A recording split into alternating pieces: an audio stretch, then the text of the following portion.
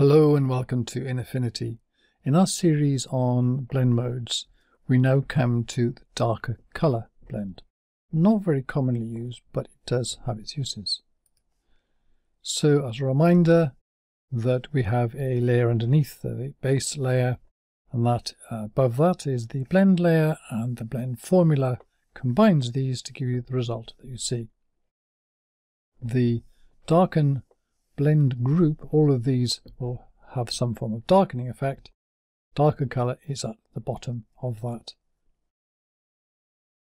The calculation for it is a little bit different, and what it does is it actually combines the red, green and blue for the base layer and for the blend layer to figure out which is the lighter or darker colour.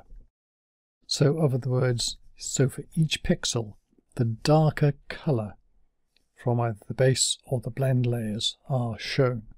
The question is, how do you decide whether colours are darker or lighter? And you can do it by kind of looking at this. And here it goes from blue all the way through to yellow, and each one here is getting lighter and lighter and lighter. And there's a formula that is used with that, which I'm going to talk about in the next video on the calculations. But for now, you can just see that some colours are lighter and darker perceptually, because this is what you're seeing, than others. We can do this with just a basic example here, and say I've got red and magenta here, and I can pick one of these. So I use the move tool.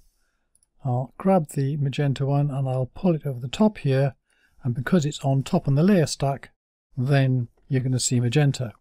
But if I change the blend mode of this to darker colour, which is going to come through? Is the magenta going to win or the red going to win?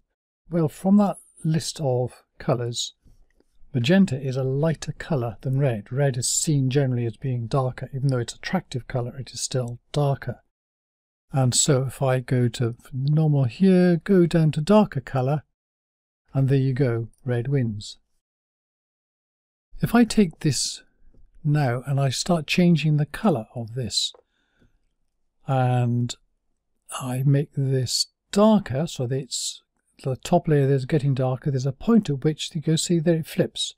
It is now darker than red, so it wins. And so that overall is the effect you're getting when you have one or the other.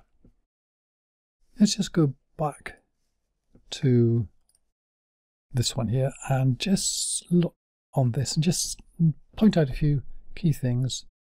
It often appears when you're using the darken colour, its often effect is it looks the same as the darken blend modes. If you're just scanning through, saying it's just like darken, but sometimes it's different. It compares the luminosity, this lightness, and picks up the darker ones, the darker colour it chooses. Black is still transparent, as in all of the blend modes. And it is swappable, in other words, doesn't matter which way around the blend layer and the base layer are, we say it's commutative.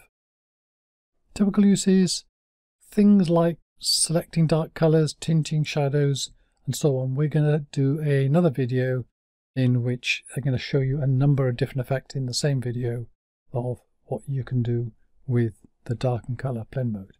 But for now, that's it, and thank you very much for watching.